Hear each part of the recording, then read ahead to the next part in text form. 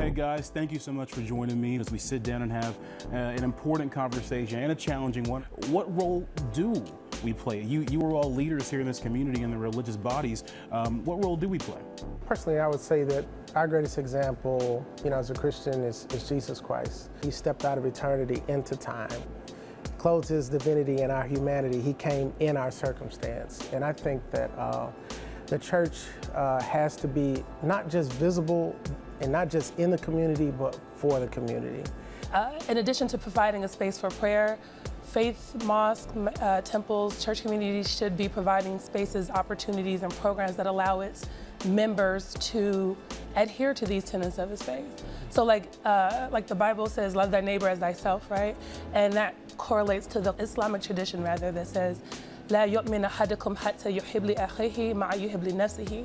None of you truly believe until you love for your brother that which you love for yourself. How is your faith community, your church, or mosque, temple, how are they embodying that? The primary role of the church, of the people of God, is to witness to a God who cares for those who are disenfranchised and marginalized. That's true from Genesis all the way through. And so I see it as the primary role. We're neighbors. Yeah, in our Bible, the first question that God asks is Ayeka, which means, where are you? He asked that to Adam, where are you? And that's a question that echoes throughout the Bible. And the answer to that question is supposed to be Hineni, I'm here. Here I am, Hineni. And when you answer that question, you have to know where you are, and you have to know where you stand. Passover is a holiday where we think about where we came from. We were slaves. And then we come out of slavery, and God liberates us from slavery. And with that liberty comes responsibility. With that freedom comes the responsibility to love and care for those who are enslaved now. In our embodied experience, we live our faith in our bodies. I'm also living on the west side of Chicago. I'm living in that space as I'm reading, reflecting, and teaching what it means to be a person of faith in a world that needs us to show up in our bodies. Is this religious community doing enough when it comes to intervening in the violence in our city? I don't know who has the authority to set the notches on the measuring stick as far as what is enough. In my opinion, I would probably lean towards no, that the faith community is not doing enough. However, the number one role of the shepherd is to feed the sheep. If I'm supposed to be praying, fasting, studying the word so that I properly handle God's word, I may not be able to spend 10, 15 hours on the picket lines with you, but that doesn't mean I can't send resources. It doesn't mean that I can't pray. It doesn't mean that I can't bring lunch by. And so I think it's a focus of priorities a lot of time. I think an issue that I struggle with is sometimes in faith communities we can close ourselves off and pretend that the problems happen outside our community. Whether it's gun violence or mental illness or addiction, whatever it is, we like to sometimes pretend in here everything's safe and good and fine, and out there is where the bad stuff happens. And it's not true. These issues affect all of our communities, so we don't, I don't like to think about issues out there and issues in here. I think, in every community you have every issue. People may be hiding it below the surface, but it's there. Violence in Chicago is a synagogue issue. It's a Jewish issue. Immigration and our broken immigration system is not a political or social issue to me. It is a pastoral responsibility because it's in my life, it's in my block, it's in my church, it's in my family. So therefore, I'm not being brave.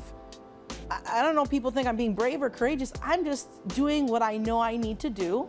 If you can't overextend yourself or your capacity, then I want to see more support. More and more people are leaving the church or, leaving religion altogether.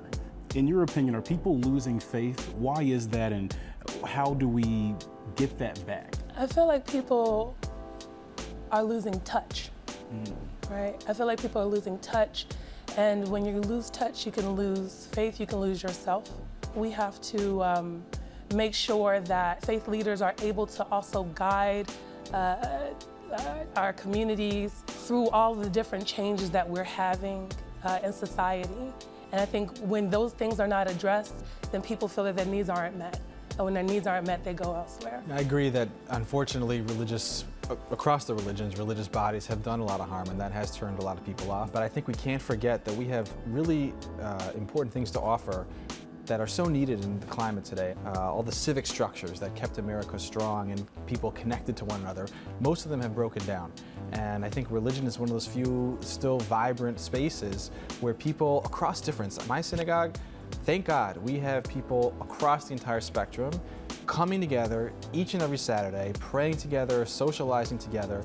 And I think about what other spaces are there in America where people are doing that. It does have to do with how we approach faith as either an individualistic endeavor or a communal endeavor, as you said. So I think those of us that see the centrality of a faith community as survival and thriving, then we're going to do it that way, because we know, because of either our status of how we came into this country or where we stand socioeconomically, that our livelihood is connected to the community that surrounds us. I think our main responsibility as people in the faith-based community is to be leaders in the community, to model what we say we believe so that it catches on to other people around us. You know what I'm saying? Because it has to move from the head to the heart. I say all the time, if you have a steak on a plate, you can put the salt within a half of a centimeter of the steak and it does no good whatsoever. It has to touch.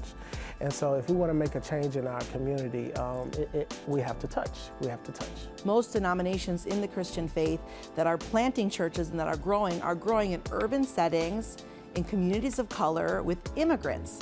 And in immigrant churches. And so I think where I'm located, I'm always like, oh yeah, the church, faith communities are shrinking, okay, people are leaving, okay. But our church is not going through that. There's a generational shift, because I'm from all of my colleagues in all the different faith communities, I do hear of these generational shifts. And I think that, like the Quran, one of the things it teaches is that there was never a messenger that didn't speak the language of the people.